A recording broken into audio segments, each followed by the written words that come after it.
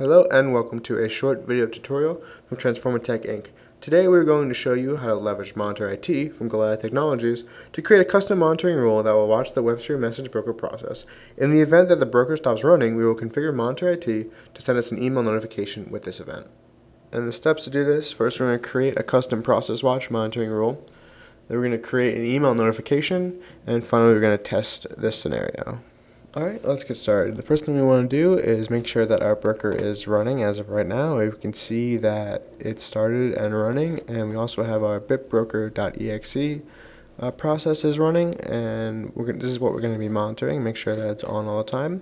So the first thing we're going to do is go to MonitorIT, give it a full screen.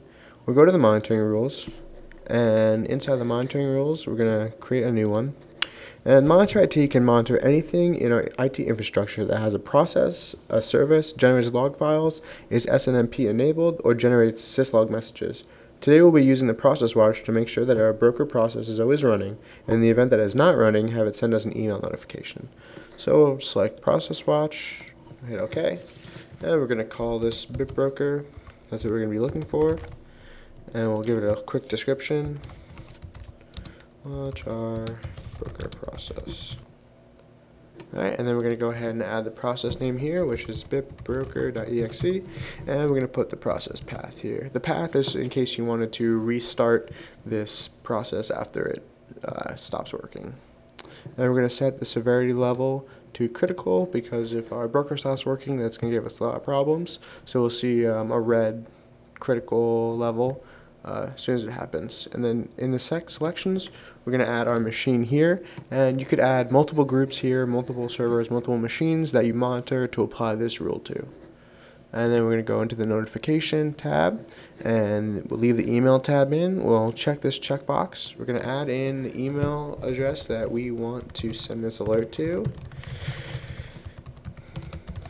Alright. And what's most important is setting up SMTP server parameters for this email. Mine are already set up, so we don't have to go through and do that. And once you hit OK, it's going to give you a notification to test it, and we see that this tested correctly. We can use this process watch to watch any process that is running on the server we're monitoring.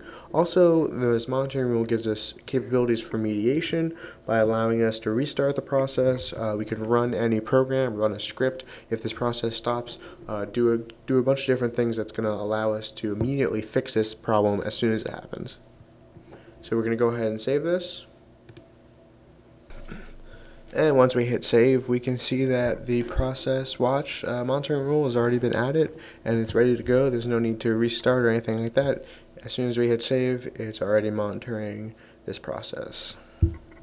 Alright, now we can go ahead and test this. First thing we're going to do is stop our broker. And we're going to open the task manager. We see the bitbroker.exe process, which is what's being watched, and as soon as this goes away, our monitoring rule is going to activate. It's going to see that the process is gone, and it's going to send us an email. So we'll hop back into MonitorIT.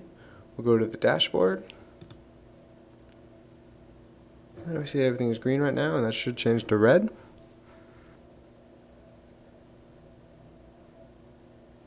Alright, now this is red. We see that the process watch and the monitoring rule are activated. We can go in to see it, and we can see that the process watch, here's the alert type, and we can see the action taken was that an email was sent. Now we can hop into our email. You can see that an email was sent. It has our server name right here. It has the description, the IP address, has the watch name. It also has the process name that I was watching, and it shows the status that the process is no longer running. Thank you for watching this video tutorial from Transformer Tech Inc. on using MonitorIT's custom monitoring rules to set up a process watch on IBM's Websphere message broker process and creating an email notification when the process goes down. Make sure you check our YouTube channel for more video tutorials on Websphere message broker and MonitorIT.